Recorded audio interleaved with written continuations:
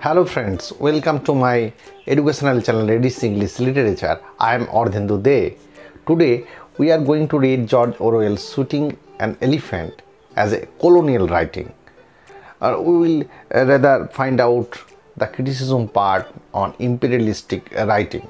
We will try to find out George Orwell's this particular essay as a criticism of imperialism. This particular essay is itself a colonial writing, or a kind of a criticism is here on the expansion of imperialism or new imperialism that has been relevant or that has been striking throughout the eastern region, throughout the world in fact. So this particular critical essay will try to locate what sort of imperialistic idealism is being hurt by the author, or what's the author's point of view in stating the facts of politics and related affairs of imperialism, and how he became a subject of experiments at that critical moments, as he has been a police officer serving in Rangoon. George Orwell has been serving in a British police force. He had been a British officer stationed at Maulme in Burma. So, Shooting an Elephant, this particular essay, which conveys the wrongs of new imperialism and the intense anti-European feelings in the eastern region, particularly the Burma and India. These all aspects has been elaborately stated in this particular essay, Shooting an Elephant. In fact, George Orwell, the essayist, the critic whose brilliant reporting and the eyes by which he has seen the very reporting or the very scene of shooting an elephant, how this brilliant reporting, the political conscience that has been a kind of a uniqueness, this kind of author as he is, he has impassionately rather tells the very story, and the story is itself telling the imperialism, the life and the times of the then time. So Shooting an Elephant, we can say, is a political essay. It might be read as a colonial subject, and the criticism that we can find out here is itself a counter motives or counter theorem by which totalitarian tendencies has been hurt or has been criticized or rebuked. The great empire, British Empire, that was hurting the very spirit of Oriental people. Imperial ideologies and striking aspects of ruining the Oriental features in the public is rampaging hard in all of the colonies that British has done. But this significant event in the Rangoon, in George Orwell's career as an imperial police, which was in fact the very subject, shooting an elephant, for the sake of not seeming like a fool. Note this word. If he don't murders, if he don't kills the elephant, he would be befooled by the Oriental people. He would be a laughing stock. So in what compulsion, in what urgency, in what false situation he has to commit this kind of shooting is the very subject matter of this essay. After receiving a message about an elephant rampaging the village area, the narrator, George Orwell, who has been in the police force, proceeds on a journey to search for the mammoth beast. On the first leg of the search, he finds a trampled coolie, a death which gives him a kind of judicial and possibly moral justification in killing the beastly elephant. Subsequent to calling for a rifle, the narrator encounters the elephant in a rice paddy field.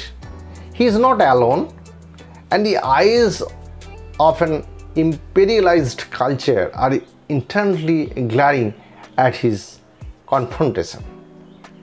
The mast of the elephant is gone, but the officer has gone too far in his attempt to tame the beast. Now the voices of thousands shouted in joyful anticipation. Now the eyes of thousands looked with interest.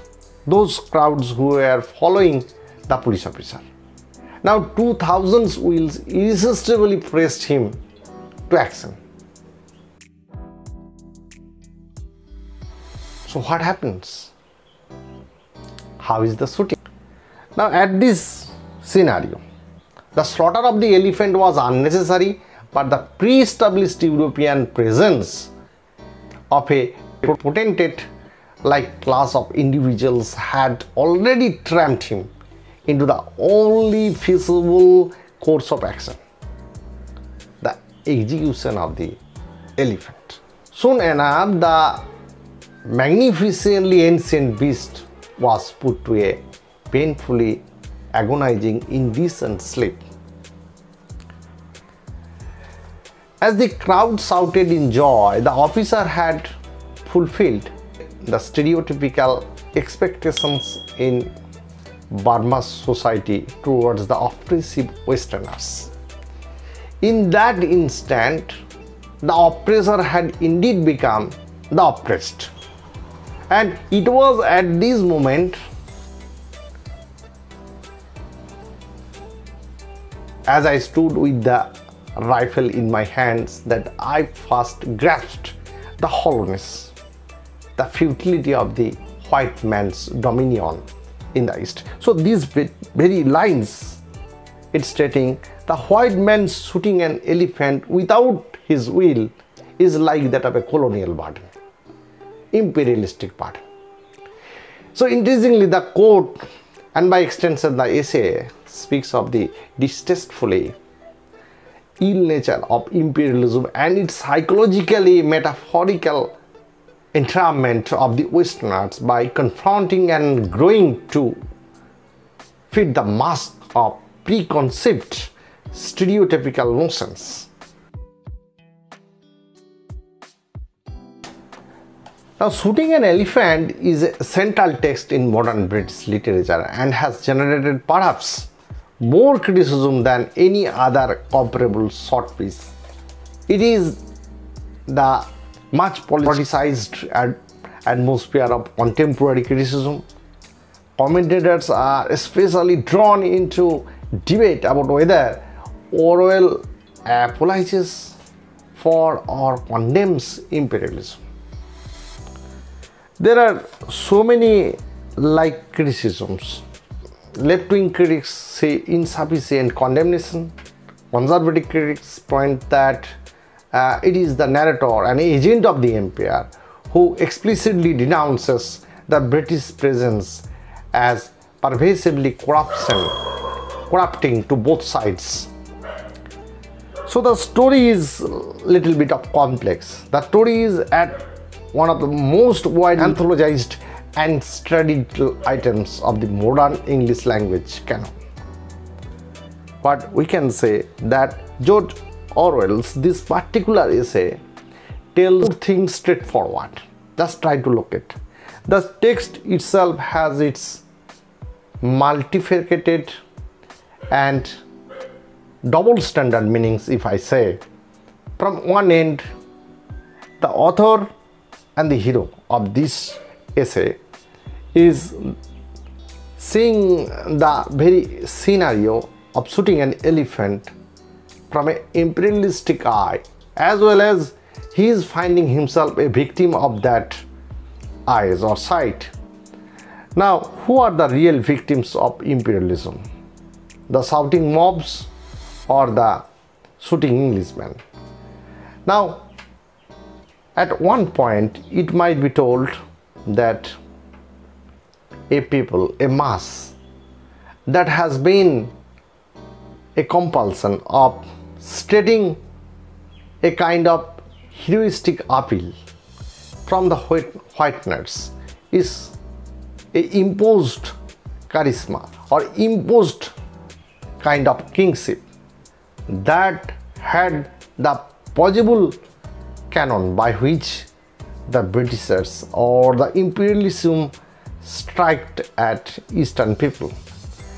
Now, as the imperial police, this author Orwell has seen the very plight of the Burmese people, but at the same time, one who is living into a straight one, into a kind of a situation in which he finds a able criticism on the imperialism, even the sight, scenario, colors, or even the position of being a British or remaining a British or remaining within the system is ample evidence that he must have to take the strike of being within the imperialistic stakeholders.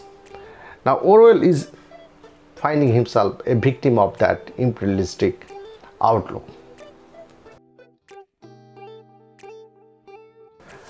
Now, you can find out the text George Orwell's this particular Shooting an Elephant interesting reading. It's not so difficult reading, but difficult in comprehension. So this particular essay might help you to read further on this particular theme of imperialism and new imperialism, and how a kind of author also rebuked the very tendencies of imperialism as well as colonialism. So if you have any question reading this particular text, just ask me. I will try my best to give some answers. Like, share, comment, and obviously subscribe to my channel. Bye bye.